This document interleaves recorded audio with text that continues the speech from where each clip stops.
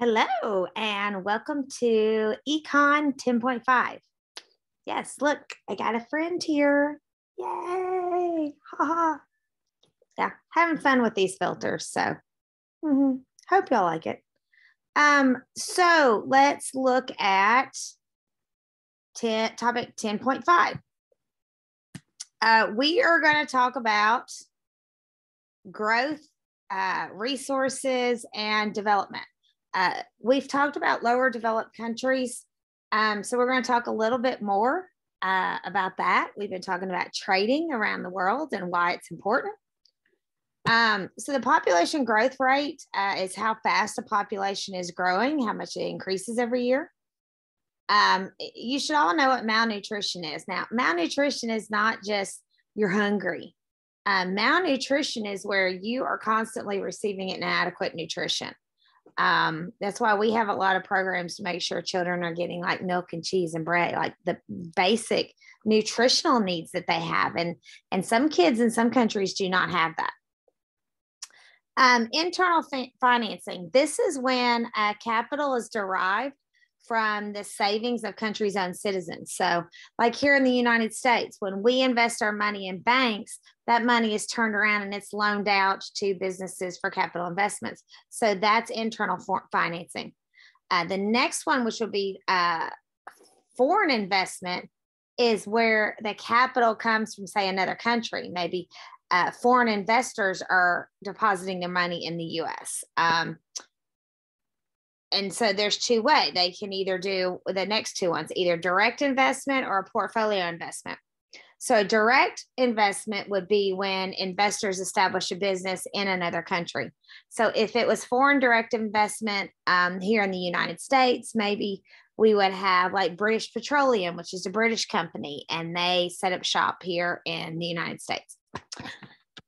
Foreign portfolio investment would be where foreign investors purchase stocks, bonds, like people that buy our bonds for our national debt. That's foreign portfolio investment. Debt rescheduling. This is when a lender, and talking about in this topic, it says a lending nation and a debtor nation, because sometimes countries loan each other money.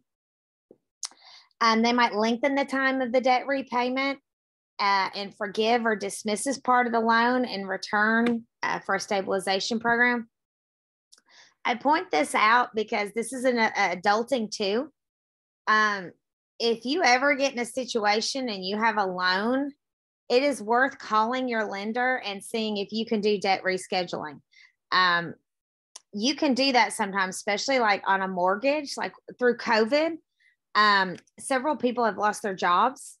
And maybe they couldn't afford their payment, but they could afford part of it. So they might have talked to their mortgage lender about debt rescheduling, because it's really not in the bank's best interest either if you foreclose on the house. They would rather you pay for it. So it's always worth that shot. I mean, if they tell you no, you're not any worse off than you are, and you might get a yes. So yeah.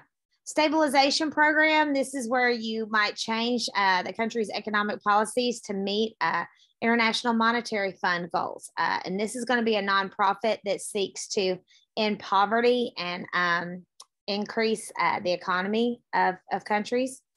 And it's part of non-governmental organizations. These are independent groups that raise money to help fund aid and development programs. Like the Red Cross is one of them. UNICEF. There's so many different nonprofits that are trying to raise money to fund aid for countries or causes, poverty. And even in the United States, when we're very, very, very developed, we still have people that can't read or who don't eat a healthy diet. And when I talk about a healthy diet, we're talking about people that don't have a healthy diet because they're poor, not, and I'm using myself as an example. I'm a picky eater. I'm a terrible eater. I hate fruits and vegetables. So you might say, I don't eat a healthy diet, but I am not lacking of, how do I put it? I could eat fruits and vegetables if I wanted to. It's my choice that I don't. Whereas somebody else that doesn't have the choice to eat hardly anything, and they're malnourished.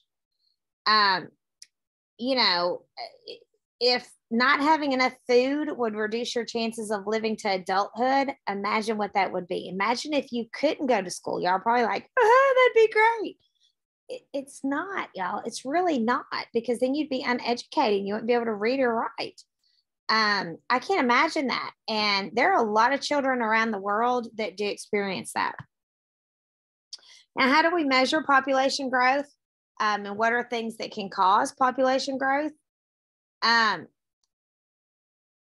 If you look in Kenya, Kenya has some really poor areas. I know Kibera, Kenya is the largest slum in the world. And if you look here, look, these kids, they don't look like y'all. Let's be real. They're all sitting up. There's not a sleeping kid out there, is there? Mm-hmm. They're all engaged. Look, they're wearing uniforms too. Oh, no saggy britches. Yeah. They're all engaged. They're happy to be in school, because the alternative is to be at home working, and like not working and making money. You're out there working so you can eat for the day. And so when it goes to population growth, this can affect poverty and the development of the countries. If you look here at the population growth of Kuwait and Chad, like Kuwait was almost 4%. I find it interesting. China's not on here because China had their population growth mandates. If you look at us, the United States, we're growing about 6.6 or 7%. You know, in America, it's okay not to have kids. It's okay to wait. Other countries, they just don't have those luxuries that we have. Now, parts of Africa, Asia, and Latin America, the physical geography can really, really hinder development of a country. You know, not every country has oil. Not every country is a warm climate and can grow, you know, fruits and vegetables, or, you know, has a lot of trees so they can have lumber. So lacking those materials can really hurt a country, especially, and it's written up here, fertile farmland. If the dirt is terrible, or like salty, you always hear about that really salty earth, you can't grow anything in it. Yeah. You know, think about, like, you know, in the Caribbean, those islands, if a hurricane hits it really bad, it destroys the whole thing. It's terrible. Some obstacles to development for countries would be obtaining physical capital, educating and training growing populations. Like, there's some kids you can't even get to school because they've got to work just to help feed the family. And also, if nutrition and health is not good, then the health of the people nutrition is not good, the health's not going to be good. Now, if you look here, I love this one because this is the desert. Yeah, there's a whole lot of desert, but we don't have anybody that lives there, because how are you going to do it? I mean, one, you can't build a house on the sand, it'd be sliding. Two, how are you going to get water there? Mm-hmm. Yeah. If we look at literacy around the world, you can see the United States, we do a really good job. 95% of primary school age children are in school, and 99% of both males and females can read and write. Look down at the bottom at Niger. Only 43% of males, but females is only 15%. It's even less than half of that. And y'all, I mean, I just tell you, when you're less educated, like if you can't read and write, that is a great way for somebody to put themselves above you and control you more. Imagine a sheet of paper being stuck out in front of you and you have no idea what it says, and your husband's going, well, sign it. Okay. And you have to trust him. And what if he's scamming you? I mean, I want to know what I'm signing. I read it. I want to know. So yeah, it's really kind of sad. Now, political factors can limit or reverse a nation's development. There are LDCs, lower developed countries. They are former colonies of Europe. We were a former colony of Europe. And colonies had to supply the ruling powers with resources. When we were just the colonies here in the United States, there were a lot of resources we were having to send back to England. And that was one of the reasons we revolted too. We didn't like the rule and everything they were telling us to give them. There's also political barriers that hinder growth. If you take the country Benin in Africa, they started in 1960, gaining their independence from France. They were a colony from France. In 1972, they had a Marxist government. And remember, Karl Marx was the founder of communism. So they became communistic after a succession of military governments. 1989, the communism ideology was abandoned in Benin. And they agreed to the International Monetary Fund and World Bank economic adjustment measures. These are two nonprofits that really try to help end poverty and help stimulate economic growth in countries. And they had their first presidential elections in 1991. 2001, privatization was continuing, more free market aspects. And then 2006, they finally were granted some debt relief. And we signed a $307 million Millennium Challenge account grant to give to Benin. Now, infrastructure. This is something that requires large sums of money. In 2021, I think right now, what is it, December, Congress just passed a bill, which is an infrastructure bill, and it's like $2 or $3 trillion, I believe. So it requires really large sums of money, and I'm not talking like 10,000 like you and I would think is a large sum. We're talking billions. And so, you know, acquiring these funds, a country can do different means. They can do internal financing. That's what we're doing, raising taxes to fund these bills. It could be foreign investment. It could be borrowing money from another country, or it could be foreign aid. However, borrowing money can create problems of its own. You know, here you've got a woman who's depositing money in the bank in Brazil. That's going to aid the country of Brazil, because now you have an asset in a bank that the woman's saving her money here, and part of that money can be loaned out for capital investment somewhere else. Multinationals are another way to invest. And you can see there's 3 different ways. You've got the foreign direct investment, like Toyota. Toyota assembles cars in 28 different countries. Offshoring, Nike and a lot of other leisure wear manufacturers, especially shoes, they will subcontract out. They don't have a plant, but it'd be like if I am Edwards Plant and I'm in China. Nike might subcontract me, hey, here's our design for our shoes. You make them this way, then ship them to us. We're going to put our brand on them, box them, and sell it. And then you've got international franchising, which would be like, you know, there's McDonald's in over 100 countries. And they're owned by somebody in that country. So that is international franchising. If we look at hourly pay, now granted, this is already 10 years old because it's back from 2011. Denmark has one of the highest hourly wages. It does. Now, on the flip side, a lot of you are probably going, I need to move to Denmark.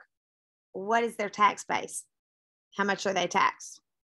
That's what you need to know, because you can make less money in a country that's less taxes and have more net pay, more disposable income, because that's what we care about, is disposable.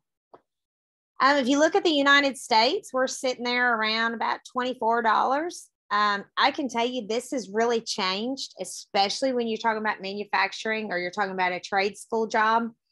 I like the Australians call them tradies. I like that term. Are you a tradie? Or they say tradie or uni, meaning are you trade school or you go to university? A lot of our trade school jobs are really paying good money right now. And it goes right back to the simple concept of supply and demand in economics. The supply of plumbers and electricians and blue collar workers is small, but the demand is high. We still need people to do those things. So therefore it's driving prices up. So I talked about this briefly with the terms. You've got the World Bank, the United Nations Development Program, the International Monetary Fund, which is the IMF. These are privately run aid groups that give economic help and advice in some of the less developed countries. And here, this is Bolivia. I've always grown up, since I've been on this earth, women have always had the right to vote, but it really wasn't that long ago that women didn't get a chance to vote. So here in Bolivia, women just recently got the right to vote, and the women are exercising their right to be able to do it. It's a privilege to them. And y'all, we think about, I know when I was 18, I was like, okay, yeah, I'll vote. Because it was always there. But if I had been denied the ability to vote, oh, I guarantee you it would have had a whole lot more meaning to me when I finally got to. If you look, here are the three major nonprofits, World Bank, UNDP, and IMF. And you can see, if you look at the purpose, all of them include World Bank, end extreme poverty. UNDP, poverty reduction. IMF, facilitate economic growth and reduce poverty. That is what these organizations are trying to do. They're trying to help these countries with economic growth and also ending poverty. And that is going to be the end of 10.5. I hope you enjoyed it, and I hope you have a great day. Say goodbye to my little friend here. Say bye.